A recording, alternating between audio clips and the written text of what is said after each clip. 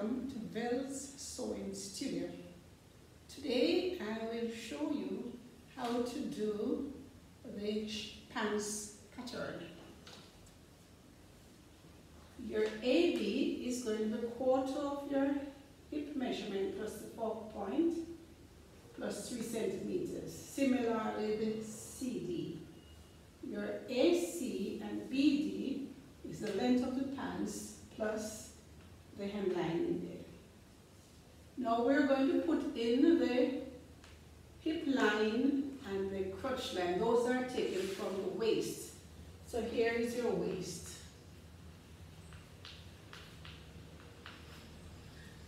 The hip line is normally 18 centimeters or 20 centimeters down from the waist.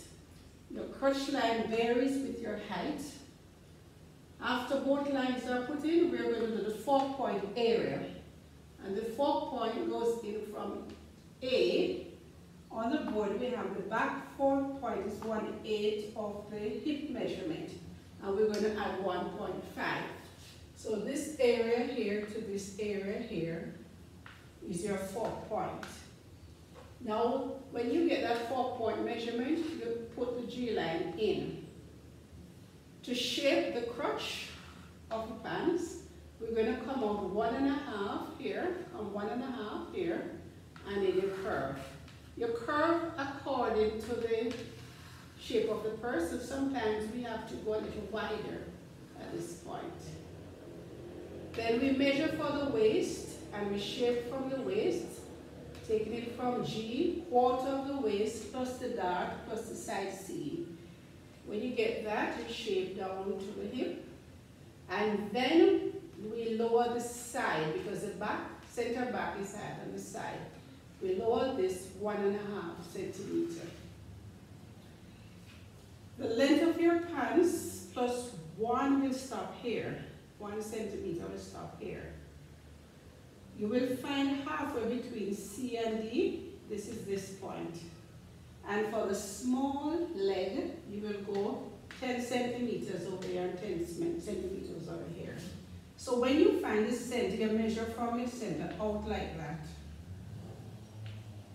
For the back, we use 20, so that's 10 on that side and 10 on this side. Now after that is done, this is going to be the hem. You have to make sure you cut the hem slightly out so you can match back with there. When it turns up, it will match with there. So this will give you the back of the pants. Now for the waist, you put your dart in, and it's 9 centimeters if your waist is below 36. From the center, 10 centimeters for those who are bigger. Just like your skirt. And the dart is going to be 13 centimeters long. So that gives you the back of the pants. Now over here I have the drawing for the front of the pants. And the information for your AB is similar, except that you are using the front fork point. So the front fork point is 1/16, while the back is 1/8. Okay? So we do the hip line and the crotch line again. So the hip line is here. And the crotch line is here.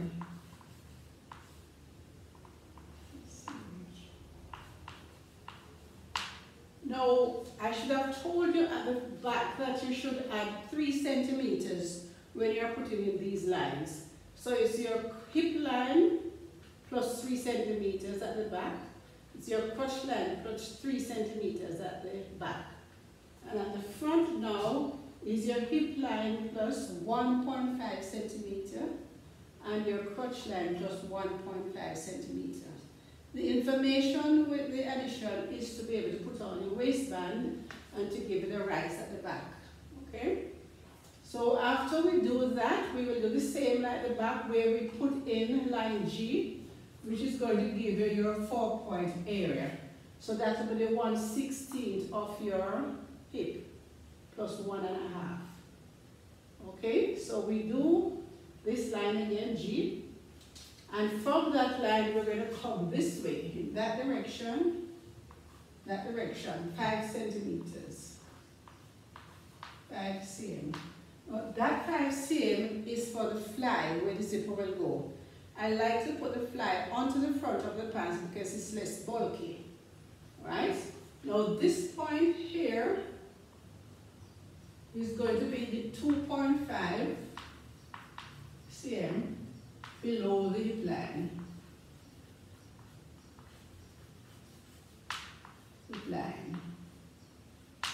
Alright, so you're going to come in and then come out. So you're going to come out there. So this gives you the front 4 points. Alright, so you slightly bend your curve to there. Then we do quarter of the waist from G plus the dart plus the side seam allowance. And we'll get our point here. So that's now at this point. We will shape from there to the hip line. Now at the waist, at the back we went up 1.5. At the front we're going to come down 1.5. So it comes from the side, comes towards the center 1.5. That takes us down to the hemline. It is similar where we find halfway between CD and mark it there. And on either side we go 18 and 18 centimeters. Alright, so we measure from the center out. Watch your arrow. The center goes out, that direction, 18 centimeters. So that gives the front leg, hemline. This is the hemline. And you can vary this depending on why you want the ankle measurement to be. Now after that is done, you put your meter stick and you join your hip to that 18 there. And you do the same thing here to the 18. Right? So you join the hip and the 4 point bearing to the 18 hip, 4 point. Again, you cut slightly out, so when you turn the hem up, it will fit here. Right? So you have the design for your pants front. Alright? Remember to the 4 point, you must add your seam allowance. So for the 4 point,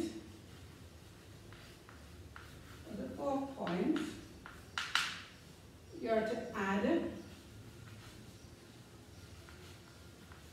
1.5 cm. Okay, that's your seam allowance.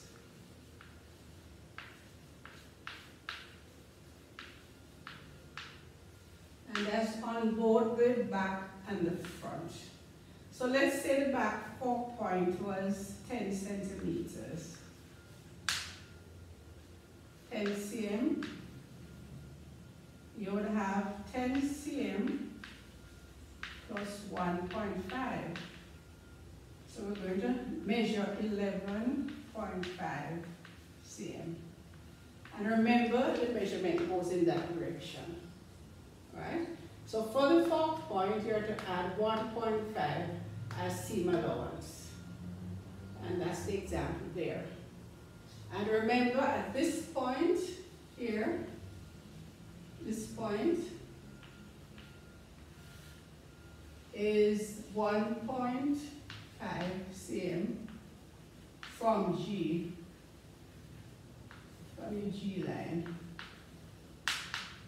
And that is used as your seam allowance because we use the measurement from your skirt to make your pants, but pants is normally fitted, more fitted. So once we come out, this 1.5 here, we use it as a seam allowance to stitch this in. Okay, so let's quickly go over both diagrams. Your AB and your CD is your quad hip measurement plus the 4 point plus the seam allowance. Now remember this 3, 1.5 is used here and 1.5 is used over here. So that's how we get the 3. And then your A length of the pants as long as you like it. Alright? After you get your rectangle, whether it's for the front or the back, we put in the hip line and the crotch line. Remember, for the back, when we do the crotch and the hip line, we add 3 centimeters. So when you come down from B for the hip line, you add 3. When you come down from B for the crotch, we add 3 centimeters. The 3 centimeters there is to give us the shape here and to give us the seam allowance to put the band on. Okay, so you make sure to remember that. Then to get your ankle measurement, or wherever you want the length of the pants, you find the center of CD and go on either side of the center depending on the size you want. I find 10 centimeters will give you a nice fit. After that point is made, you're going to join from the hip to there and from the fork point to there. Then this is your hem. Remember, you have to turn the hem up. So here and here must be the same distance. Right here must be like that. So that's why it's put at that angle there. So the dart position is like your skirt. Your waist below 76 will go 9 to the center point. Above 76 will go 10 to the center point. The length for the back is 13 and the length for the front is 9. 12 centimeters on either side and you complete your dart. Okay, now for the front, your hip line and your crotch line, you add only 1.5. Because you're just in your seam allowance. If you notice here, we go down at the front, whereas we go up at the back. G is the same thing. You find your G line by using your fork point with your 1.5 to it. Then we put the fly on, and the fly is used to put the zipper in place.